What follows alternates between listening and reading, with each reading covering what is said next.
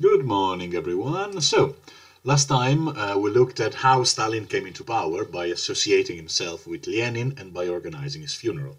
However, did this not automatically make him the absolute leader of the Soviet Union? There were other people who were also vying for power, like his arch-nemesis Leon Trotsky.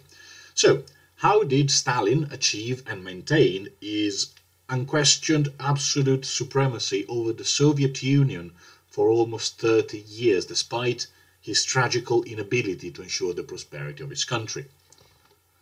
The answer is in the title of this lesson: with fear and terror. Now, today we're going to look at the instruments of Stalin's rule. So, the Purges, the secret police, the Gulags, the massacres, and the cult of personality. And we're going to try to answer the question, how did Stalin keep himself in power before World War II? As we're going to see in the next lesson, World War II changed a lot of things in the Soviet Union and contributed to strengthen Stalin's power. So, the Purges, the most famous element of Stalin's regime, so much that the word purge itself is generally automatically associated with the word Stalin, Stalin's purges, at least in my mind.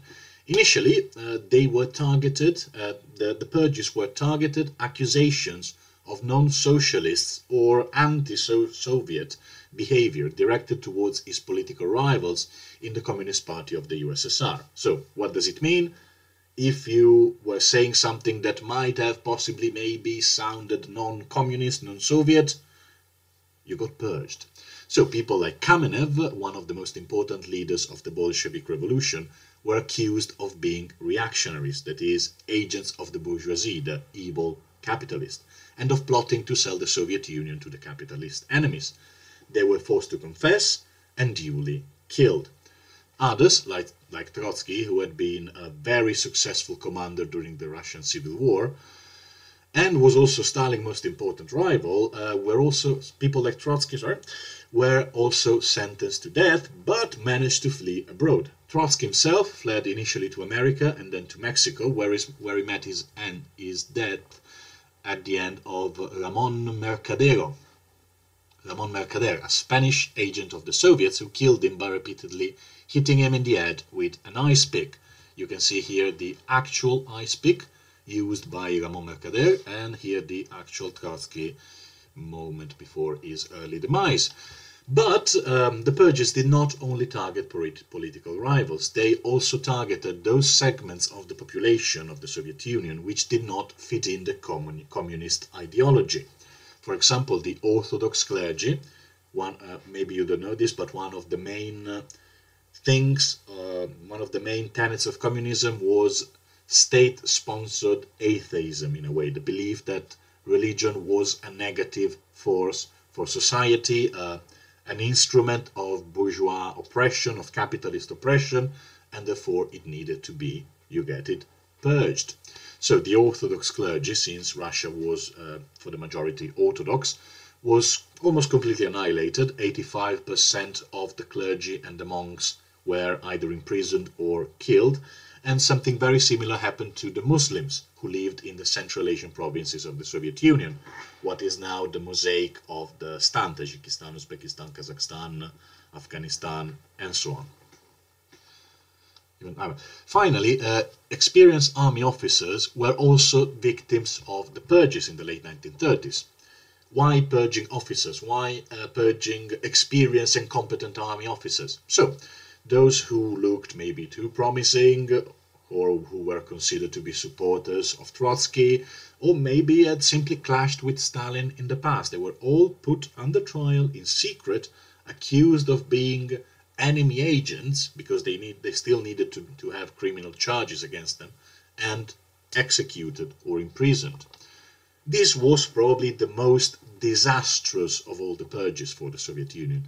By getting rid of the most experienced and competent officers in the Red Army, Stalin had made sure that Hitler's invasion in 1942 was met with an extremely ineffective resistance, at least initially. The main weapon of Stalin against his political and ideological rivals, that is, those who dared think differently from him in any way, was the NKVD. As an institution, it was initially established as a normal police force, but it was soon turned into a secret police by Stalin in the early 1930s. The main role of the NKVD was to make sure that nobody could come even remotely close to threatening Stalin's position. They arrested people for expressing beliefs that were contrary to the Soviet doctrines at the time, or simply because they could pose a threat to Stalin's absolute rule. During the Great Terror, they had a minimum number of arrests each month, and as you can imagine, this worked as a spur to arrest and execute as many people as possible, even if there was no reason for it. Important victims were generally allowed to go through fake trials, either in secret, if they had public support, or in public to show everyone their fake, forced confession. Look at this former glorious general of the Red Army that we have captured. He has just confessed to be in the paybook of the capitalist conspiracy, while in reality was just someone that Stalin didn't like, for example. Other, less important prisoners were often just killed without a trial, shot in the back of the head and left for dead. The NKVD was a constant shadow in the life of the Soviet citizens during Stalin's rule, from Stalin's rise to power in 1924 to the de-Stalinization of the 1950s. We will get there eventually. They had the ability to implicate and condemn entire families for the ideological crime of a single member. So if, for whatever reason, the member of a family was accused, the entire family was implicated as accomplices. And it is not uncommon to read in the sources from the time, fathers accusing children or children accusing fathers in order to distance themselves from them for fear of being caught by the secret police. Sometimes children would be so ideologically brainwashed or so afraid that they would give away their parents to the secret police because they had said or done something that was deemed to be anti-Soviet. During Stalin's rule, the NKVD put into place a network of constant ideological surveillance, which was, together with Nazi Germany, and possibly even more than Nazi Germany, the inspiration for Orwell's novel 1984. The NKVD also had the power of sending people to the Gulags. In Russian, Gulag was the acronym for a Soviet government agency that oversaw work camps, but in English and in most other languages, it had become the synonym with forced labor camps and with the system of oppression, re-education and extermination of the Soviet political prisoners. Gulags were essentially forced labor camps, where dissidents were sent in order to be re-educated into respecting the Stalinist orthodoxy by being forced to work until exhaustion killed them. To make things worse, the Gulags were located in Siberia, which is one of the most inhospitable areas of the Soviet Union, with winters going down to minus 40 degrees at times. This was already a tradition under the Tsars. For example, important writers like Dostoevsky were sent to Siberia in exile in the late 1800s for political reasons. But it reached an absolutely grotesque magnitude during Stalin's rule.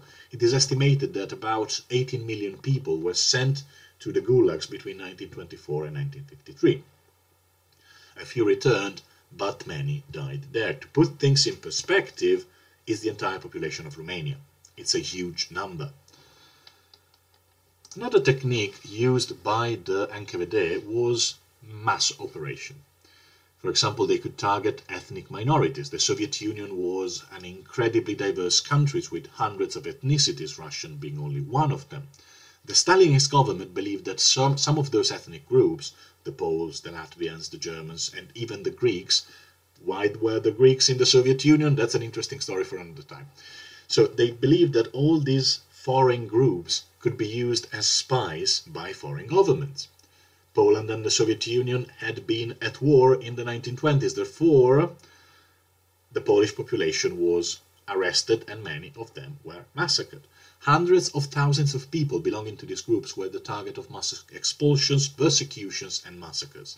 For example, as we said, about 20% of the Polish minority, we're talking 120,000 people, in the Soviet Union was exterminated by the NKVD before the war.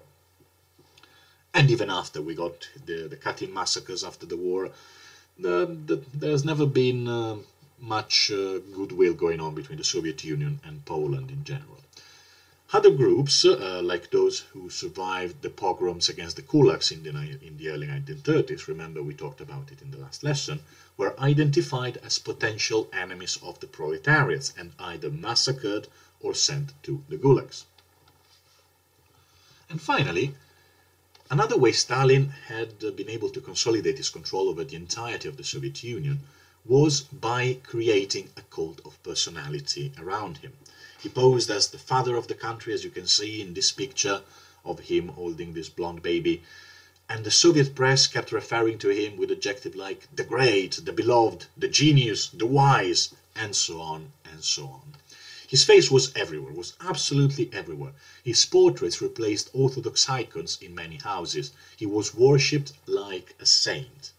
Indeed, it is possible to say that Stalin's cult of personality had many elements in common with the sacred monarchy of Imperial Russia, where the Tsar was seen as an emissary of God on earth in the Russian and Byzantine tradition.